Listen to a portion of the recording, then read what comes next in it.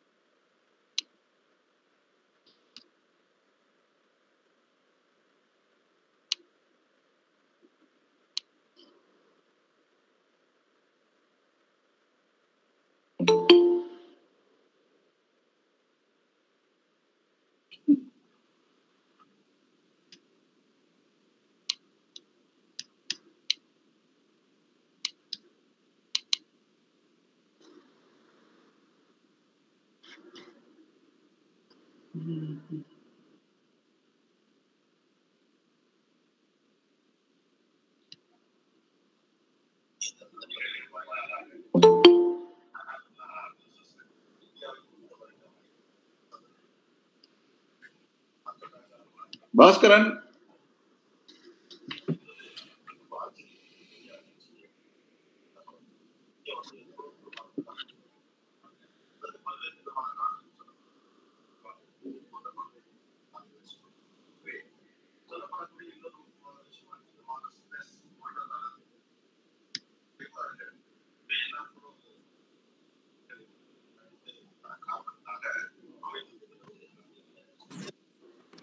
Sir, can you hear me now? Yeah, I could be able to hear, but how to share my slides actually? There is no share screen available.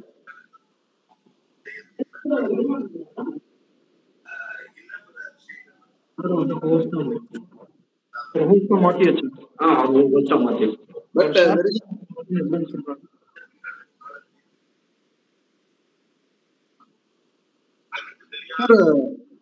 Sir, can you see for any share screen option? No, I could not be able to see anything actually. Zoom. Share screen.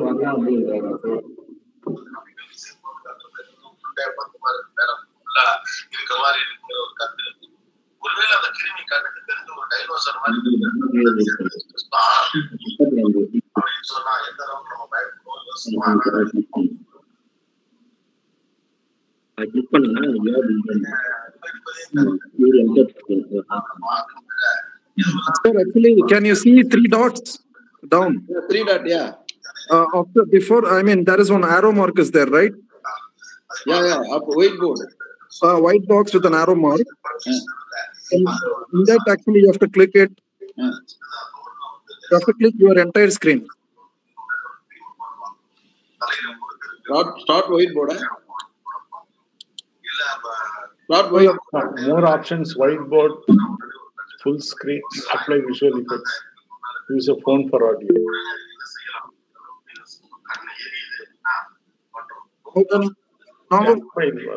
Now can you start, sir? Now, whiteboard. Jam file with the meeting, yes.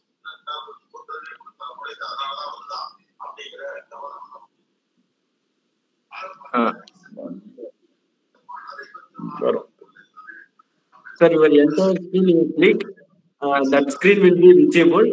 Please select that screen and share.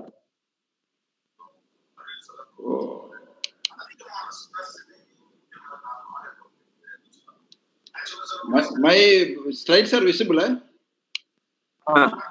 Sir, you have to click on the share the entire screen. Click, eh? Click on the under the share. You can click that.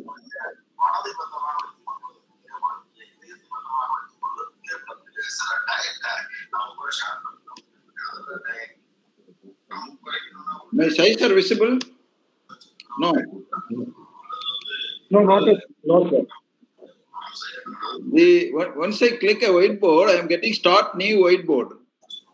Open a jam. Zoom la da Sir, we have to click that arrow mark. Okay. In top, you have entire screen. Your entire screen, or are you seeing an option of entire screen? Your entire screen? Present now. Present now. No, once I click that arrow mark, it's coming share actually. Like your entire screen. Present your entire screen. And arrow mark click panning first option your entire screen. Present. Whiteboard, start new whiteboard and choose from my drive. That's sir. நீங்க அந்த arrow அது பக்கத்துல இருக்கிற arrow markல புடிச்சீங்கன்னா அதை click பண்ணீங்கன்னா your entire screen ஒன்னு வரும். Sir, you are actually clicking the 3 dots. Sir, sir. Clicking the 3 dots. 3 dots இல்ல பக்கத்துல இருக்கிற arrow mark. Sir, you should not. Sir, no, you should not click the 3 dots. One sorry, okay. Your entire screen, okay. Yes, sir. The screen is selected, sir.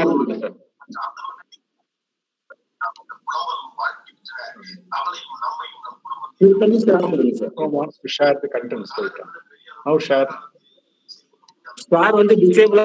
The screen click on enable. Share cancelled or that.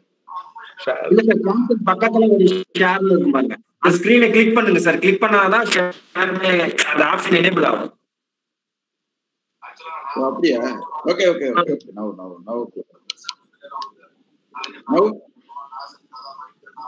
You see? Okay sir.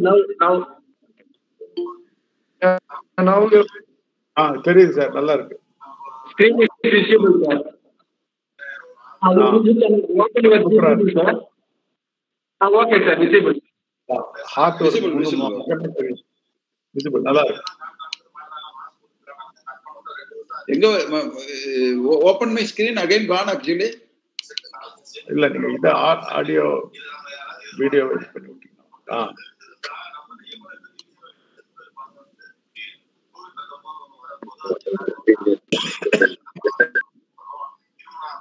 வருதா? Now click your PowerPoint. Open that PowerPoint sir. Open? Okay sir. If you can change your using that keyboard arrow mark sir. நல்லா இருக்கு. No, my PowerPoint is visible, no? நல்லா இருக்கு. Very sir. Okay. No, I am in small screen. Once the meeting asking you introduction, I'll go on live actually. Yeah. Okay. So now, are you ready, sir? Dr. Jawahar Farooq? Yes. No problem. My slides are visible. I am ready. Okay, fine. So, good afternoon, everyone. So, on the occasion of World Heart Day, it's my immense pleasure and pride to invite Dr. Jawahar Farooq. Actually, I know Dr. Jawahar Farooq almost for the last 20 years.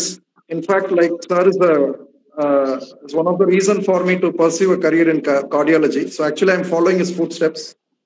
So, when I was doing my DNB general medicine, sir was my teacher, and he was doing his cardiology at that time. So, we used to have a lot of interactions with them. So which actually instilled a lot of interest in the field of cardiology. So later I went on to do cardiology like him. Then after completing cardiology, I followed him like doing a fellowship in interventional cardiology. So under his guidance and mentorship, I've been following him. So it's a great moment for me like to have him as a guest lecturer on this wonderful day. And Dr. Farooq is a great academician and as well as he's a philanthropist. So he was actually trained in Madras Medical Mission as an interventional cardiologist. And though he had a lot of options to work in very big corporate hospitals in Chennai, he actually wanted to move to Ramnath to serve the people over there. So he has been doing an immense service. And even during the time of COVID, he has actually extended a great help to the society over there and to the lot of people who actually cannot who cannot access to the cardiological care. So as a super specialist and as well as a trained interventionalist, he is providing the utmost care to the patients in the regions of Ramnath. So, and as well, he's got a great interest in Tamil literature. So recently has been awarded a doctorate in Tamil literature by the university. And with this introduction, without not taking much time, I would like to invite Dr. Farooq to start his presentation. Good afternoon, everybody. Hope I am audible, Dr. Baski. Yes, sir, audible. Thank you very much, the Venkateshwaraa Medical College faculty, for giving me such a wonderful opportunity. I would like to thank the Dean, Professor Dr. Ratnasamy, Dean Dr. Mahadevan, and the Medical Superintendent Dr. Vinod Prem Singh, and also my good friend, one of the greatest academician and greatest student I have seen, a well-qualified and skilled interventional cardiologist, which is an asset and boon to the city of Puducherry. And he is not only a student, he is a teacher for excellence actually. He can corner any examiner at any point of time, even during the final examination. Such a wonderful, knowledgeable, skilled, very dogmatic in subject, Dr. Bhaskaran. And I think he is one of the most qualified, only qualified interventional cardiologist of Pondicherry. And I'm very happy that Venkateshwaraa Medical College is having such a wonderful asset and great teacher at this middle of his career. Actually, I wish him all the best for further growth to go to the global level as one of the best interventional cardiology, doing structural intervention and imaging physiology, and also whatever field is expert on, and exhibiting all his knowledge and presenting a lot of paper. Thank you very much, Dr. Baski. And I'm very much thankful to all the faculty members for joining today evening. And it's my great pleasure to wish all you a happy World Heart Day, happy and healthy World Heart Day. Thank you very much for using this important topic. As you know, the prevalence and etiology of heart failure in India, the prevalence of heart failure ranges from 1.3 to 4.6 million, with the annual incidence of around 0.5 to 1.8. The incidence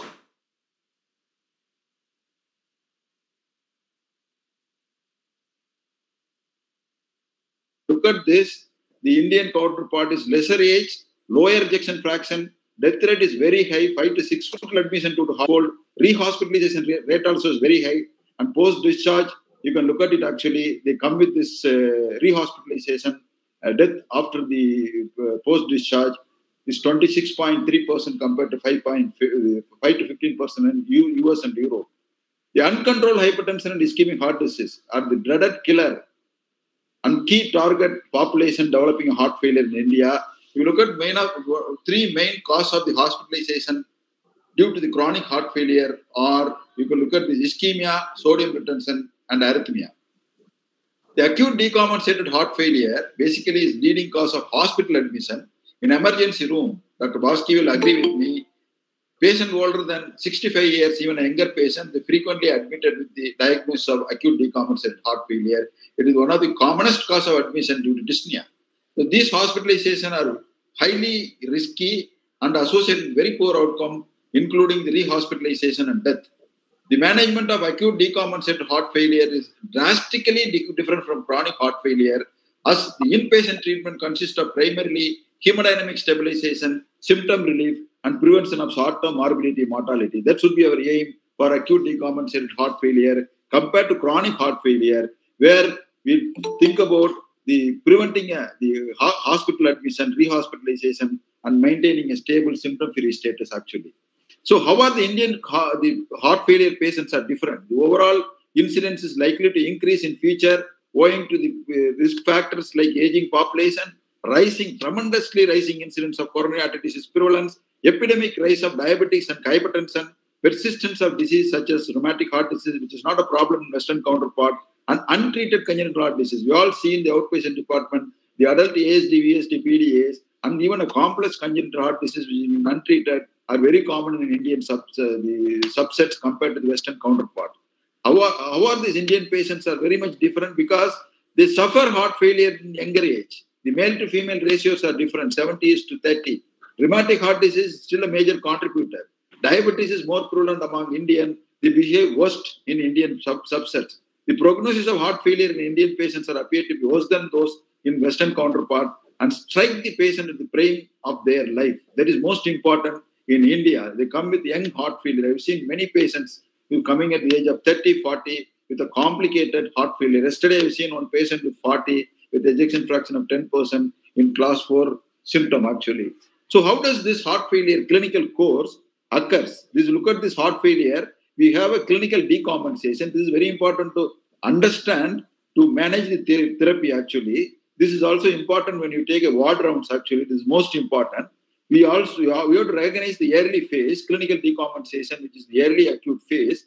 They can go into late acute phase. The red zone, if you look at it actually, these are the dangerous zone. They can go into late acute phase. And this phase is a discharge coordination, at which point you de-escalate the parenteral therapy to the oral therapy. This is the transition zone. This is most important. This we need to evaluate. Most of us actually, we think that we establish the patient. That is the reason for rehospitalization. They may have metabolic abnormality, mild renal insufficiency, uncorrected. They may have an elevated the troponin or elevated BNP, pro-BNP level, or the ECG change is persisting actually, or they may have an untreated or the occult infection which is there, uncorrected anemia. This is all contributing to a rehospitalization. The transition to oral therapy need a evaluation for long-term trajectory actually. So this is an optimization phase. Our aim is to have this early post-discharge phase very stable and also the follow-up very stable. And during the follow-up also, we need to evaluate the response to therapy. During this period, look at this actually, our aim is to start and optimize guidelines-directed medical therapy, which has a definite benefit actually. That is most important in this trajectory. So once you treat the acute decompensated heart failure, you always look for initiating the guidelines-directed medical therapy, which has a long-term benefit actually. So this is the heart failure leads to a frequent hospitalization. It is the most common cause of hospitalization. Patient age more than 65 years. Nearly 44% of heart failure patients are readmitted for any cause within 1 year after discharge. You look at the length of stay hospitalization ranges between 5 to 10 days.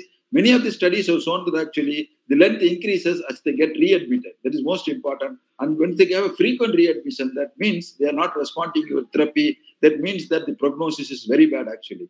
In the United States of America, the 30-day readmission rate is around more than 25%. In Europe, the readmission rates are around 24% at 12 weeks. In India, the readmission is somewhere around 30 to 40%. After getting the discharge, they come back again. That increases the cost of therapy and also outcome is very poor. So why are these patients get readmitted? That is most important. This question is most important in acute decompensated heart failure management. They have an uncorrected arrhythmia.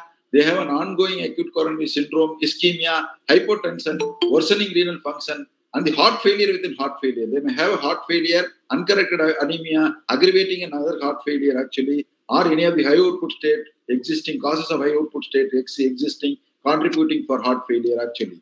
Apart from that, the systemic factors like inadequate follow-up, inadequate discharge planning, the medication issues, non-optimal dose, the patient factor like non-adherence with medication, diet, fluid restriction, which is very important in India. They don't get compliant to this fluid restriction. They don't restrict the salt because our population is genetically salt-craving population. Genetically salt-craving population. We eat salted food actually. That is the most important reason patients get readmitted in spite of optimized medication. Failure to seek medical attention when symptoms recur, poor health literacy, and failed social support and economic support. There are the reason for heart failure readmission actually. So what are the goal of therapy? Goal of therapy for the heart failure is, the primordial goal is to mitigate symptoms and signs, prevent the first hospital admission and subsequent readmission, and improve the survival as well as quality of life. You have to reduce the mortality. You have to optimize the medication dose. You have to reduce the all-cause hospitalization. You have to reduce the hospitalization related to the heart failure and improve the quality of life. So this is what is most important key. Discharge is the start of journey.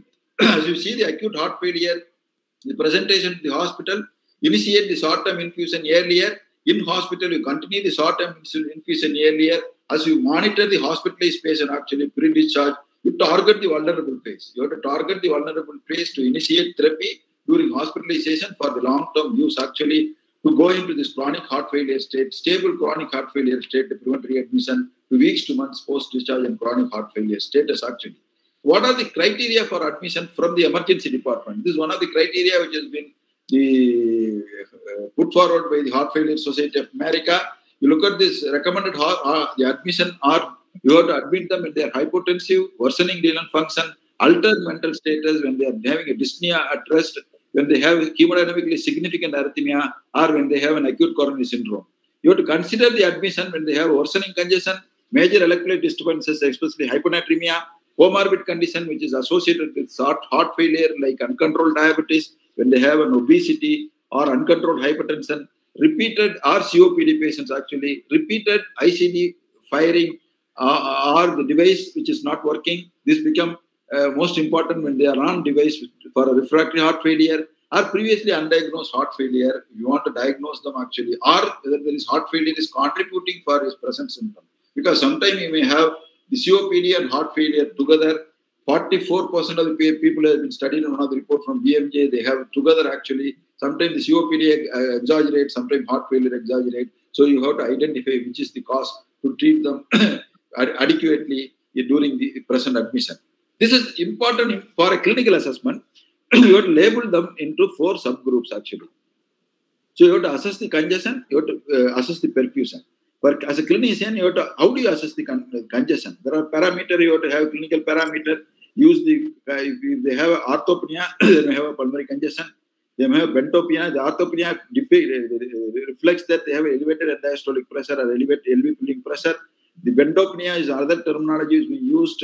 This basically occurs when there is elevated RV and LV filling pressure, when they have a raised JVP, when they have a bibasilar the rolls, when they have an edema, when they have the ascites, when they have a tender hepatomegaly, when they have abdominal jugular reflexes. There is very common to, you can see them, this is when it is positive, that means they have a congestion actually, or when they have an indirect measure of pulmonary artery pressure which is elevated, or when they have a parameters like BNP or pro-BNP is very much elevated.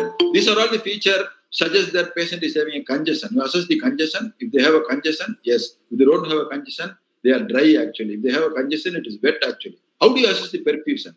The perfusion is assessed very much clinically by looking at periphery, very cold actually, or the pulse pressure. Pulse pressure also will be narrow.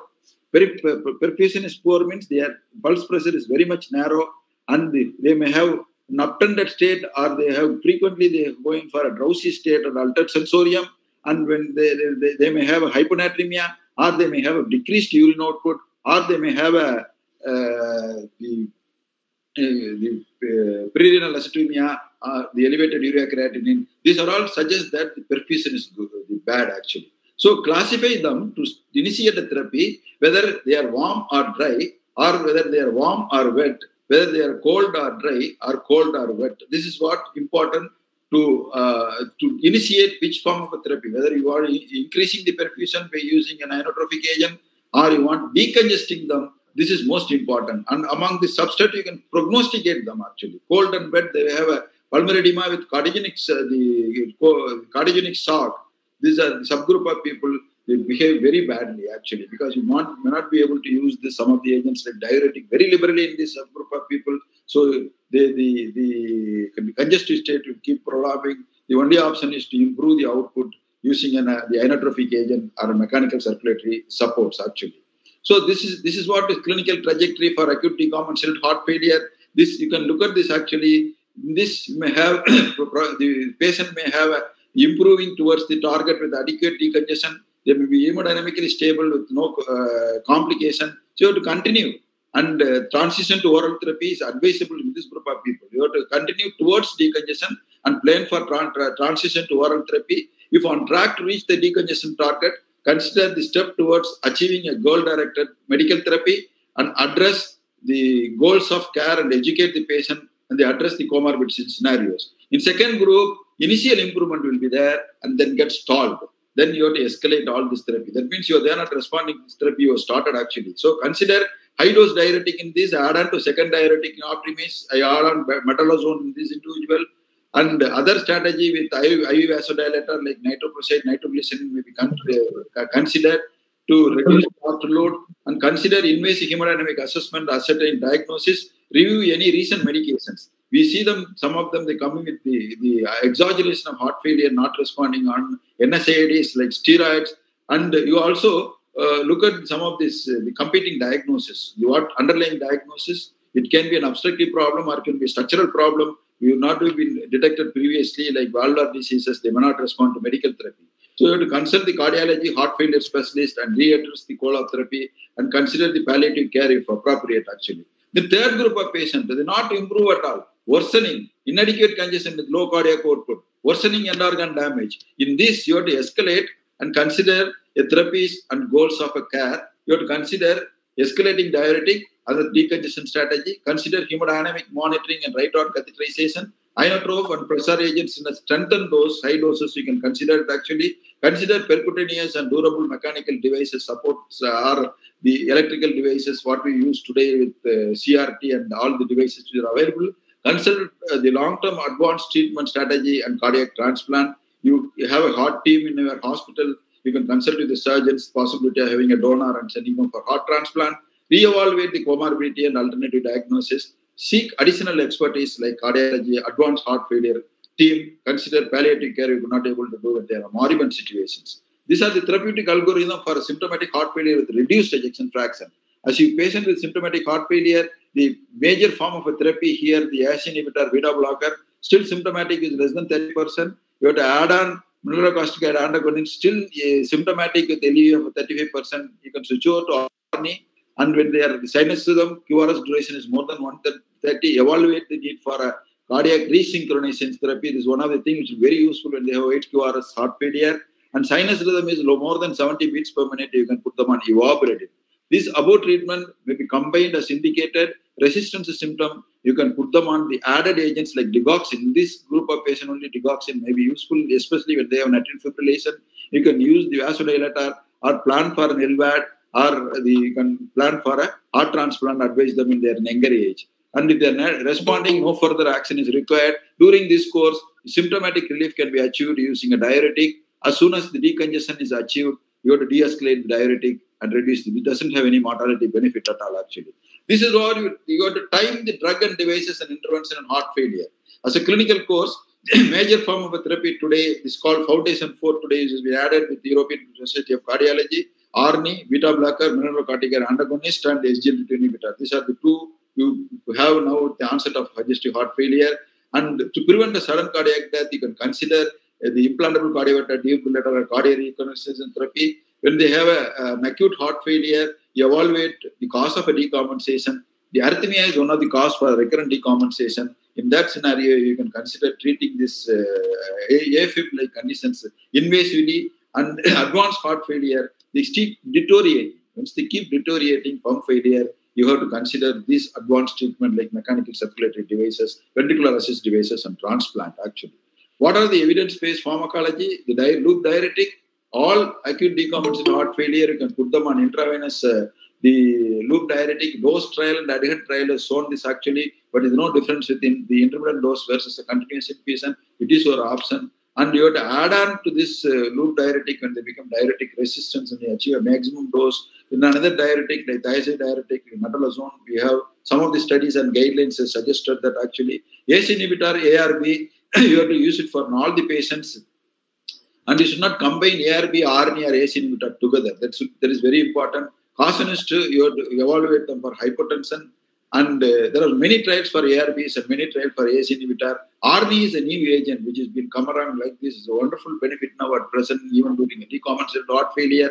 And sacubitril valsartan has been studied in paradigm heart failure trial. Apart from that, it's also been studied in many of the acute decompensated heart failure. Inotropic agents are used in cardiogenic shock when they have severe systolic dysfunction with hypertension, decreased cardiac output. You can consider dopamine or dopamine 5 mics actually. Optim, CHF, and ESCAPE trials have shown the hydrolyzine isotopic dinitrate has been used as a vasodilator, as in a refractory heart failure status, and the analogs of BNP and nitrates, nesiritide, which is one which is failed now at present actually, but it can be considered in refractory status actually. Vasopressin, I use them. The aquaretic is a tolvaptan, which is used 15 milligram daily in Everest trial actually. Very useful. especially when they are in a volume overloaded state, when they have hyponatremia. Hyponatremic congestive heart failure, the tolvaptan is very, very much useful. Beta blocker is other evidence-based. We have 3 beta blocker, metoprolol, the bisoprolol, and carbidiolol. Many trials have come beta blocker benefit. This is one of the foundation for drug therapy which need to be used just after decongestion. Ivabradine is other agent when the heart rate remains more than 70, which has been studied in SIFT trial actually.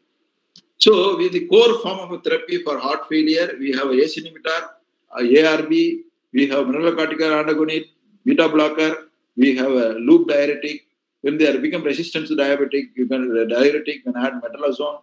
You cannot able to achieve the heart rate less than 70. You have ivabradine as an option. Meantime, you have to look at adding digoxin in a symptomatic patient, and especially when the people having the atrial fibrillation, it may be beneficial here actually. But this is one agent. IV iron is another agent which has been, a lot of paper has been published on the European Society of Cardiology. You look at this, when serum ferritin is less than 100, evaluate them actually, transferrin saturation is less than 20%. You can add an IV iron therapy. And when they are in a thrombogenic state, high risk of developing stroke or in atrial fibrillation, you have to consider oral anticoagulant. When they have a coronary artery disease ischemia, you have to add an antiplatelet and statin actually. These are the positive trials for drug and device trials for heart failure with reduced ejection fraction going into decompensated state. We have all these devices, the isosapid vasodilator, mineralocorticoid receptor antagonist, beta blocker, surgery, ARNI, angiotensin receptor blocker, ivabradine, implantable cardioverter defibrillator, we have in evidence. The latest evidence is for SGLT2 inhibitor, DAPA-HF trials have shown it is very much beneficial in reducing the mortality, especially reducing the hospital readmission, the hospitalization due to heart failure actually. Even for the surgeries, we have STITCH trial, HOTMAN trial, REMATCH trial, devices, we have companion trial, SCD-HEP trial, CARE-HF trial, MADIT-CRT trial, RAFT trial. These are all a wonderful trial which has been done as an evidence to prove that this will be useful in this refractory status actually. ARNI is a paradigm shift in management of heart failure. It is a novel treatment. Sacubitril/valsartan has shown block renin-angiotensin system. Look at this dual action actually. We know that actually the angiotensinogen, angiotensin 2 is the strongest potent vasoconstrictor. By blocking it, it reduces the blood pressure, sympathetic tone, aldosterone level, and the cardiac fibrosis and hypertrophy. Natriuretic peptide system is the other one, which basically is being depleted by neprillation. By blocking the neprillation, we have this vasodilatory peptide, which reduces the blood pressure, sympathetic tone, reduces the aldosterone level, cardiac fibrosis and hypertrophy. And also it achieves the natriuresis actually. Apart from that, it blocks the bradykinin pathway and decreases the blood pressure, improves this nitric oxide level and increases the natriuresis. This is a wonder drug now which has come actually, which has been studied in Pioneer Heart Failure trial. The Pioneer Heart Failure trials, they have shown this actually, they randomized the people with heart failure in a screening period, stabilized with the patients with the heart failure with reduced ejection fraction. They have a sacubitril/valsartan and enalapril arm for 8 weeks, escalating dosage of sacubitril/valsartan, the enalapril, the escalating doses of enalapril.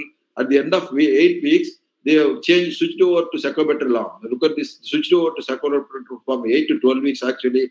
And the randomization has been done at least for 48 hours after the hospital presentation. And trial duration is 12 weeks actually. The primary endpoints is looking at the change in the NT-proBNP level. Baseline, sacubitril/valsartan, the NT-proBNP comes down drastically low and sustained low actually. Apart from that, the serious composite clinical endpoint like death, heart failure, rehospitalization, LVAD, transplant distinct comes down by 46% in a sacubitril/valsartan arm actually. Such a wonderful drug. It helps to reduce these people going in for device requirement. That is what one of the electrophysiologists, I told them actually the device therapy, the requirement has come down drastically after the usage of these drugs, this sacubitril/valsartan actually. So this sacubitril/valsartan reduces the rehospitalization with statistical significance. In Pioneer Heart Failure trial actually, it has a safety outcome. Look at the safety outcome. It doesn't produce much with the worsening of renal function, hyperkalemia, or symptomatic hypertension, angioedema, compared to enalapril. Some of them may tolerate better than enalapril actually. So there is no significant difference in adverse outcome in the sacubitril/valsartan group actually. Among the patients who have been hospitalized for acute decompensated heart failure, The initiation of sacubitril/valsartan therapy resulted in greater reduction in the antiprotontic concentration, reduction in the hospitalization for the heart failure, well tolerated with comparable rates of renal insufficiency, hyperkalemia, symptomatic hypotension, and angioedema. So you initiate this neprolation inhibitor. You look at this actually, in the pioneer heart failure trial, the enalapril arm actually, it always, it was remaining up. This curve was always remaining up. The antipropiopathy was coming down actually. As we switched over to sacubitril arm, they become same actually. This curve has become same actually. That means sacubitril is very much helpful.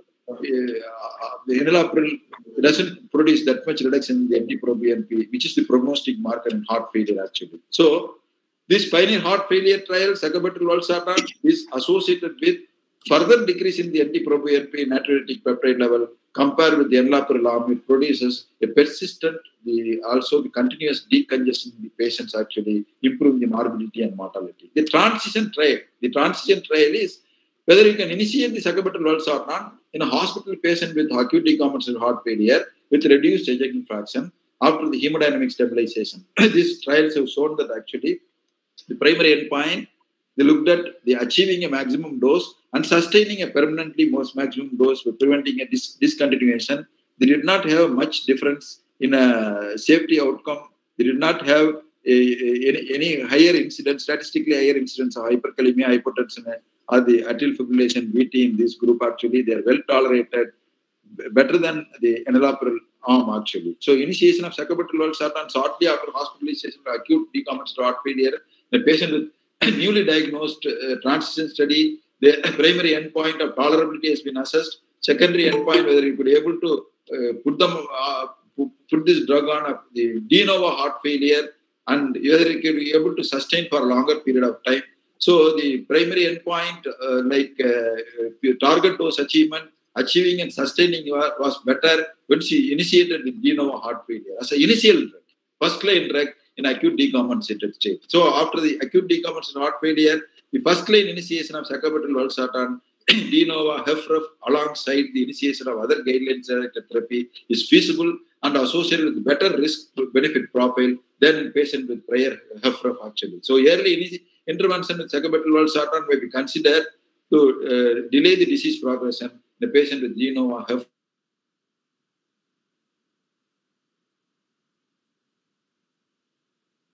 As a replacement to ACE inhibitor ARB to reduce the risk of heart failure hospitalization and death in ambulatory patient, the initiation of sacubitril/valsartan rather than ACE inhibitor ARB may be considered for patients hospitalized with new onset heart failure and decompensated congestive heart failure to reduce the short-term risk of adverse event and to simplify the management, to avoid the need to titrate ACE inhibitor, and you can switch over and you can achieve maximum doses actually. So how do you achieve the congestion? This is most important. This is another question. We have it in the ward rounds actually. How do you achieve the congestion? Congestion can be achieved in the first 6 hours, early evaluation phase. You evaluate them. After 2 hours, you look for the spot urine output, the urine sodium analysis, or average urine output. If spot sodium is 5 to 7 milliequivalent per liter, or 6-hour urine output is more than 100 ml per hour, then you have to, if there is a persistent congestion, if it is no persistent congestion with this level, you can continue the same dosage actually. If there is a persistent congestion, you can repeat similar dose of IV diuretic every 12 hours actually. But if there is no increase in the urine output, or if there is no suggestion that the sodium is removed, the spot sodium is not increased, that means the diuretic is not adequate. You have to double the dose of IV loop diuretic, and you assess within 6 hours. And if to do the same thing actually, look for the urine output and spot sodium. And if it is not happening there actually, we could not able to achieve adequate urine output, then you can repeat the until maximum dose of loop diuretic you achieved. Or you could not able to achieve even with that actually, you could go to the second start when they have a persistent congestion actually. The second day of admission, evaluate 24 hours urine output.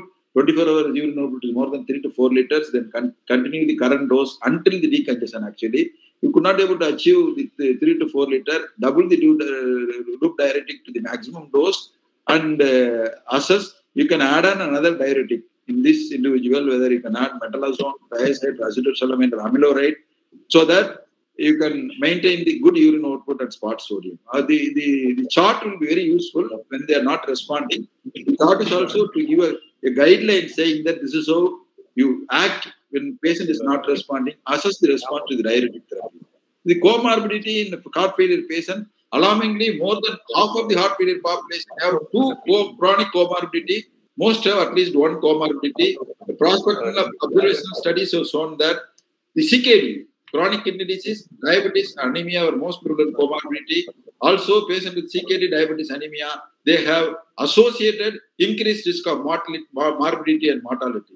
The diabetes, they have bidirectional impact. Diabetic can alter the fatty acid, free fatty acid metabolism, impair myocyte calcium sensitivity, microvascular dysfunction, neurohormonal abnormality. They can produce cardiac autonomic dysfunction. They can produce hyperdynamic cellular damage. They can produce structural changes in the LV. They can decrease the LV contractility, relaxation, fibrosis, LVH, myonecrosis, endothelial dysfunction, altered myocyte metabolism. This in turn leading on to myopathy, heart failure. That heart failure per se can produce, aggravate the insulin resistance, hyperkalemia. This cycle, this became a vicious cycle actually.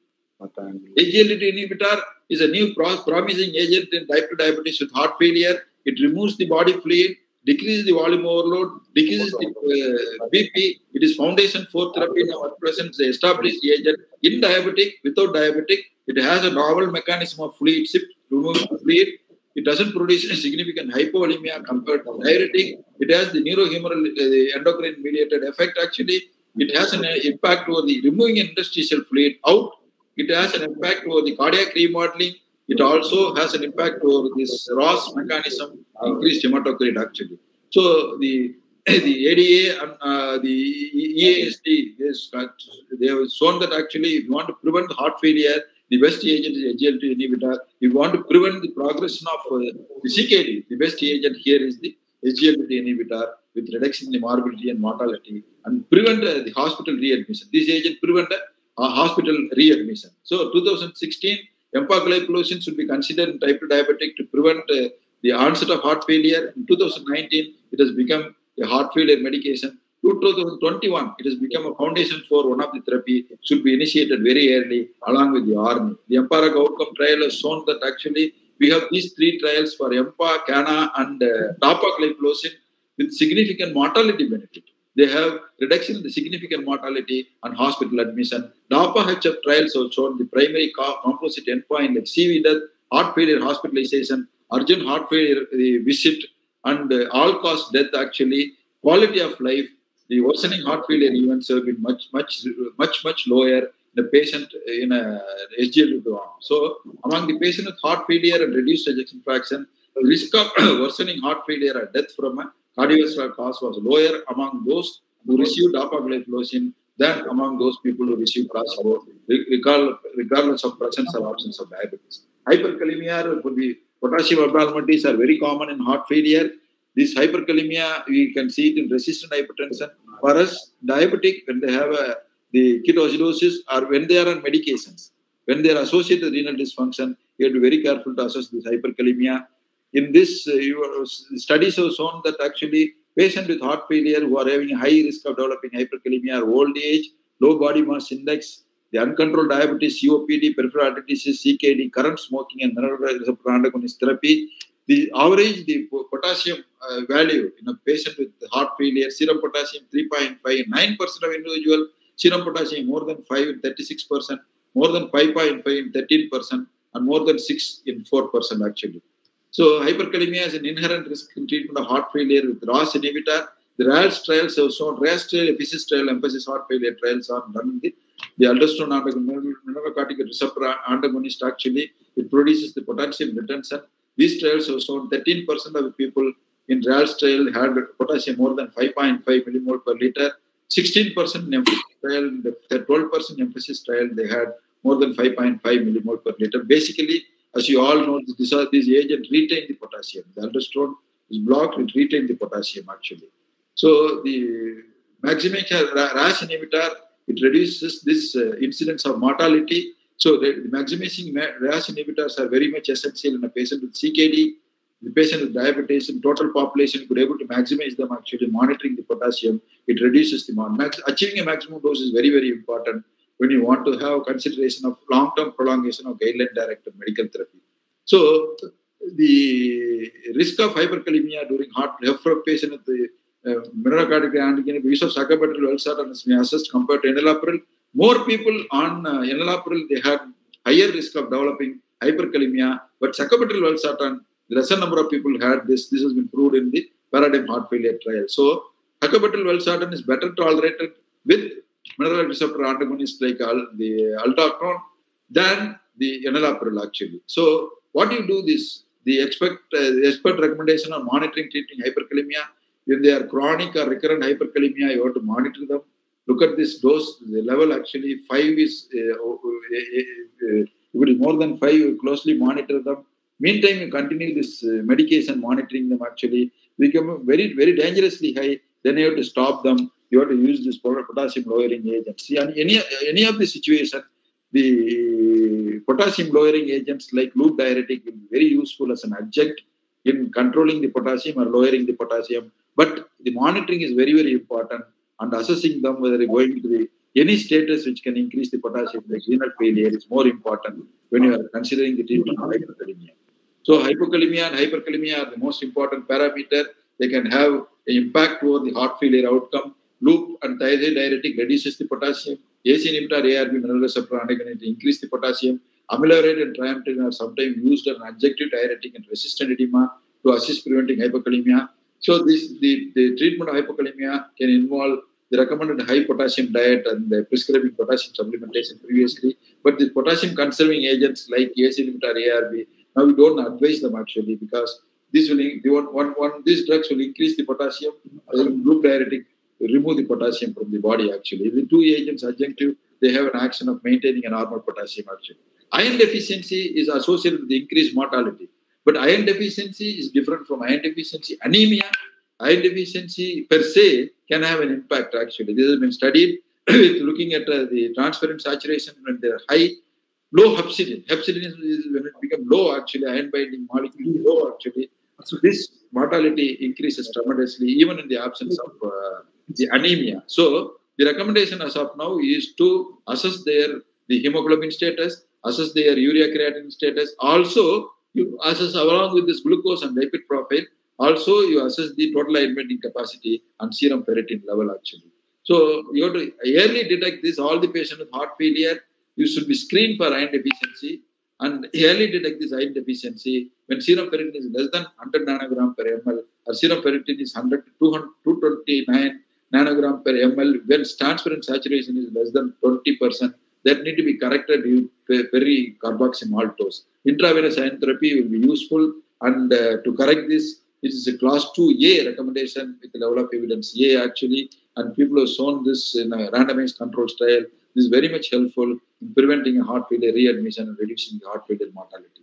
So, the novel consideration optimizing a patient care for heart failure, you have to initiate and switch, optimize, and get into this guideline-directed medical therapy, titrate them actually to achieve a maximal dosage, consider referral when you could not able to achieve decongestion, when they become refractory. You have to have a care coordination and you have to improve the adherence. The specific patient cohort has to be identified and corrected actually. Cost of care has to be optimized so that they become more compliant. Increasing the complexity and the various target has to be identified. Comorbid situations has to be corrected. You always look for a palliative hospital care in a refractory state. The gaps between guidelines and real life is lack of awareness in general population, lack of access to natriuretic peptide testing, need a better screening of heart failure patient with implementation of heart failure screening program, need a better education and under optimization of drug regime, under adherence to guidelines, and access to heart failure center and cardiac rehabilitation program is not much. Especially, we do not have a good heart failure program which is going on. The reason for high heart failure mortality. Take-home messages to Venkateshwaraa Medical College given me a wonderful opportunity. Today, World Heart Day. Heart failure is increasingly prevalent syndrome. It's a leading cause of both first hospitalization and readmission. A novel paradigm approach is needed to suitably improve the current prognosis of acute decompensated heart failure. both improving the survival and reducing hospitalizations are therefore primordial therapy goals. Actually, novel approaches like SGLT inhibitor, pericarboxymaltose, re-emerging drugs reduce the hospitalization. You always need for advanced cardiac care and advanced. Thank you very much for giving an opportunity.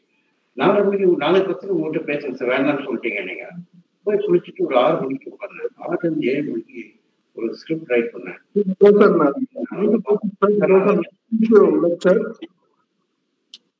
Sir, can you hear me?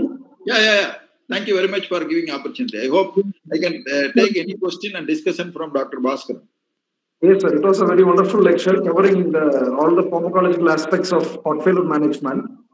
So, previously, like patients with cardiac problems, they would be more dying.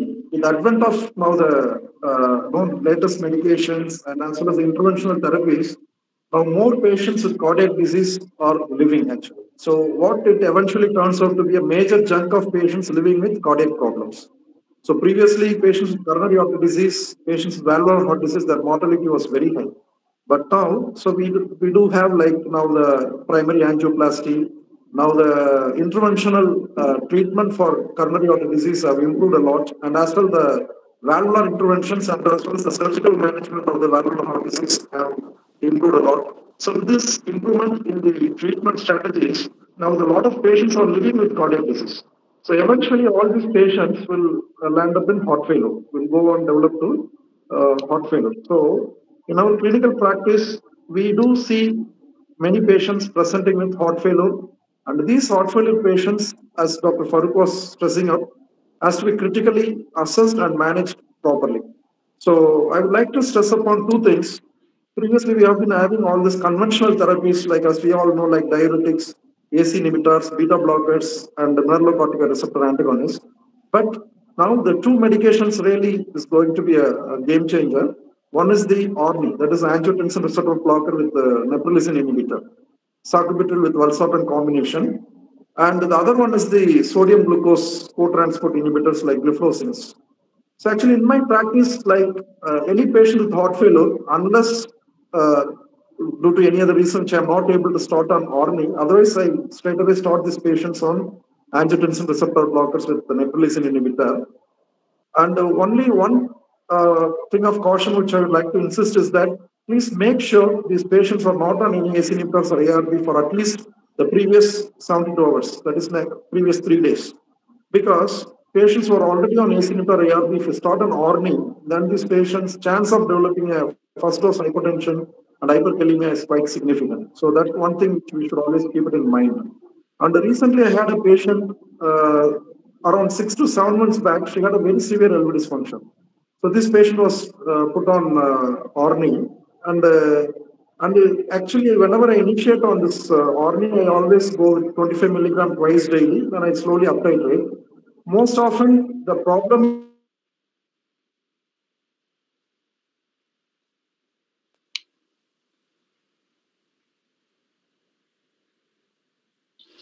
Dr. Bhaskar, you lost.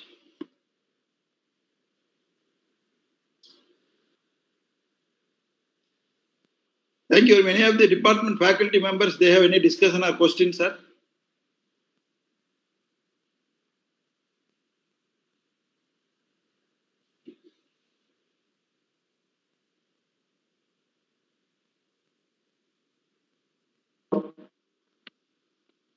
Sorry, I just lost the connection.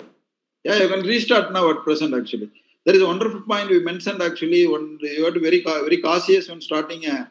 So this Arni, you told about or some important point. They should not be on ACE inhibitor, ARB, and you should not combine with them actually. You have to make sure that they come out of this ACE inhibition before initiating is Arni. Wonderful point actually. And we were mentioning about the recent heart failure classification actually. The heart failure, one of the heart failure classification, now it has been put forward is we classify according to the ejection fraction. I have talked about HFrEF. HFrEF, when you say that means ejection fraction should be less than 40%, less than equal to 40%. When they have preserved ejection fraction, HFpEF when they have ejection fraction more than equal to 50%. In between that, we have mid-range ejection fraction, or now they use the terminology called mildly reduced LV function. That is LV systolic function. They don't use the mid-range now at present. Mildly reduced LV systolic function is when the ejection fraction is in between 40 to 50%.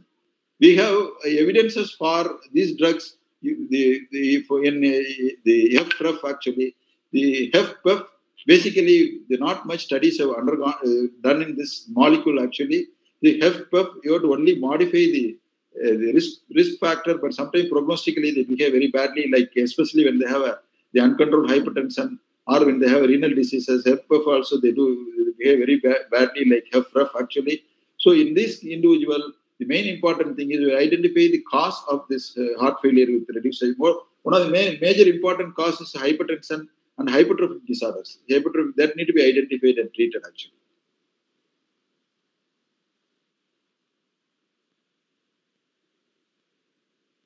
Baski, you are mute actually. You have to.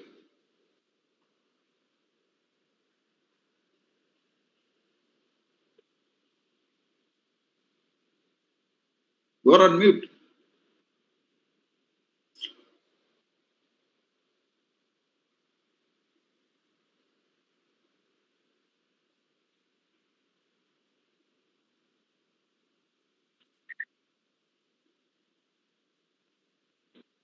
Exactly, sir.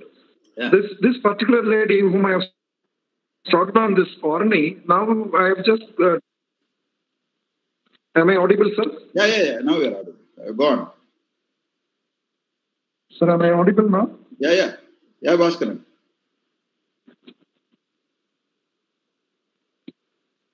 Again mute. It's quite a... Can you hear me, sir? Yeah, now. Yeah. So the other drug is this defloxacin. So initially it was like introduced as a diabetic drug with a better cardiovascular profile. Now it has been proved in many studies that even without diabetes, with heart failure patients, we can actually start this gliflozins, and that actually reduces the heart failure hospitalizations and heart failure outcomes. So these two drugs are the drugs which are the game changers which we need to look in the future. And as well, the other thing is that about the interventions now which are available in the management of heart failure. So intervention is not only for coronary artery disease, and also for the heart failure management like this cardiac resynchronization therapies. Then now we have got this mechanical circulatory devices like VATS, LVATS. And as well, the heart failure program has reached the heart transplantation has taken up in a very well mannered. So all these things are coming in a bigger way for the management of heart failure patients actually. So I just like to have your experience with regard to this Orni drugs. How frequently do you use this Orni? Like, do you use it as a default drug, or what is your strategy in using this drug? I initiated people who are on ACE inhibitor ARB when they don't respond to ACE inhibitor ARB initially. On this group of patients, I started initially now. I even start this drug as first line agent even during the de novo heart failure actually. So only problem, we have to be very careful on a hemodynamic status actually. Your blood pressure, you have to be very, very careful, you have to monitor them. And people usually tolerate actually. So there are problem now at present, whether you go to this 200 milligram BD dosage is very, very not, in Indian patients, they don't tolerate it actually. So I initiate with 50 milligram BD. As they tolerate, I go to the 100 milligram BD actually to achieve that dosage. That much dosage I maintain along with that actually. So one of the patient who was having the severe refractory heart failure, one patient I have an experience who has been referred from Malaysia.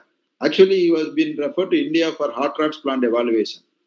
That patient I have started on Orni. Patient became all right. Ejection fraction as initial presentation was 20%. I do not know when he came back, it was 50% after 3 months. Drastically improved actually, 50%. So I wanted to cut down the dosage. Again, this fellow came back with again heart failure. I do not know what happened. Okay. So it has not only neurohumoral mechanism actually, basically it reduces, it acts at a cellular level. This molecule is a magical ball, magical bullet, I can say actually. But it need to be used judiciously. You have to identify a correct patient actually. You have to counsel them. The compliance is most important because of some cost involvement. Now, most of the companies, they come down also actually. So they tolerate extremely well. This is one of the foundation for our first line drug. You can initiate as you decongest them inside the hospital when you know the hemodynamic status, monitoring the anti-propionate which is available in heart failure, even during the de novo state. I have experience with that actually. They tolerate very much. What is your experience? Yes, sir, that's what. Like recently, I was really amazed with the amount of LVEF which has been improved over this lady. So I was thinking whether I was dealing with a DCM or was it something like a reversible cardiomyopathy which has become now the ejection fraction is almost normal. As you said, it has reached around 50% now. So maybe like after the point which you have given, maybe I would be skeptical in reducing the dose or stopping the ORNI in these patients actually. Probably we may have to continue this drug so that whatever the benefit of this drug, let us not interrupt and let us continue with the benefit of the drug. So that's what I need to understand. Another thing, so do you use this drug in patients with heart failure with preserved ejection fraction? I have not used very regularly when they're really symptomatic. When they are symptomatic, when they come with congestion actually, when they are hypertensive, symptomatic, severely hypertrophied left ventricular hypertrophy, diffusely the hypokinetic, ejection fraction around 50-55. Some patients, they use it actually, they do extremely well. And as you told, one of the advantage of this ARNI, you know, you can my readmission rate, hospital readmission rate in my setup is come down drastically low. Most of the patients I do not know, they don't come with this pulmonary edema. Previously, when they have a dilated cardiomyopathy with severe LV dysfunction, when they send them home with diuretic, they come back within 3 months, 4 months, they come back again with another episode of pulmonary edema. You also agree with me that this occurs very frequently. That doesn't happen somehow on ARNI. Readmission due to hospitalization doesn't happen, are very, very less actually. Most of the patients, they remain stable, asymptomatic, and in outpatient therapy itself actually. That's what is happening in my practice.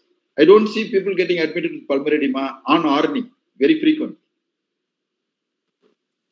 Another thing with the gliflozins, so right now, for me, like apart from metformin, if I'm not able to use like gliflozins or the first line of drug, if at all if the patient is a diabetic, like do you use gliflozins without patients with diabetes with heart failure, or are you using it in your practice? Yeah, I started using it even without diabetes also, but I make sure that they have the borderline blood sugar, not very much low like 70, 80. They have blood sugar of maintaining around 100 or 110. At that level, I use this off dose. Empagliflozin 12.5 milligram. Instead of 25 milligram full dose, I use the off dose along with the other standard therapy actually. Because ESC has put it in the guidelines now at present. These are drugs, 4 drugs are foundation 4. And if you do not treat with this drug actually, probably I feel the heart failure treatment for modern era is wrong. That's what I feel. That's true, sir. It has a definite mortality benefit. That's what we have to look at it. They have a definite evidence-based mortality benefit. And how often, like, do you come across urinary tract infection when you use these drugs? Like, is it? So, how often do you come across, sir? You teach them genital hygiene, but you have to identify the high-risk individual. Urinary tract infection is very common with female patients. When their genital hygiene is very, very poor, in uncontrolled diabetes, that is very, very common. In this risk factor has to be addressed. And I've seen one lady with canagliflozin. Immediately first week after initiation, she came with UTI. Apart from that, I didn't see anything at all actually. Most of them, they tolerate well. Okay. Tell them that actually genital hygiene, identify the group of people. Female is the one risk factor. Uncontrolled diabetes is another risk factor actually. Or when they have urogenital factors, which is precipitating status for a UTI, in this group of patients has to be identified and they should be told about this actually. But when you are evaluating for heart failure, always one question has to be asked whether they have UTI or not. Symptoms of UTI has to be identified. Is there any other more questions from the participants? Anybody would like to discuss something or would like to clarify certain doubts from Dr. Farooq?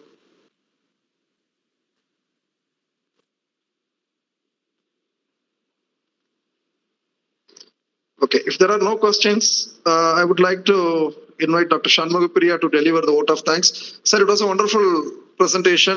So I'm so happy to see you, so happy to listen to your presentation once again after a very, very long time. Thank you. So nice to have you, sir. And we would like to have this association sometime in future as well. Thank you. I'm always ready to associate with you. Actually, always happy to see you very successful, Dr. Bhaskar. Thank you. Thank you so much, sir. Thank you, sir. So I would invite Dr. Shanmugapriya to deliver the vote of thanks. A very good afternoon to our Honorable Speaker, Dr. Jawahar Farooq, and respected Dr. Bhaskaran, and the valued members of the medical fraternity. It's my privilege to have been asked to propose a vote of thanks on this occasion. As famously said, it's not a matter of changing our landscape, but of changing our eyes. Thanks for changing the way we see the acute decompensated heart failure, sir, and also the time of critical interventions. I, on behalf of Sri Venkateshwaraa Medical College and Hospital and the entire team of doctors, would like to extend our gratitude to our Honorable Chief Guest, Dr. Jawahar Farooq, a senior interventional cardiologist and chairman of Jawahar Hospital, Ramanathapuram, to take out time from his busy schedule to grace the event. And thank you, sir, for sharing your knowledge on this special day. A special thanks to our dignitaries, Dr. Ratnasamy Dean, Dr. Mahadevin, Dean PG, Dr. Vinod Prem Singh, Medical Superintendent, Dr. Suresh Medical College, Hospital and Research Center for providing an immense support to make the webinar successful. On that note, I would like to thank the team of doctors and other people who made the event possible. A big thanks to our participants for being with us. It's been remained a pronounced pleasure. Thank you very much. Thank you all. Have a great day future, ahead. Dr. Bhaskar. Thank you. Thank you. Thank you, sir. Thank you, sir. Bye, sir.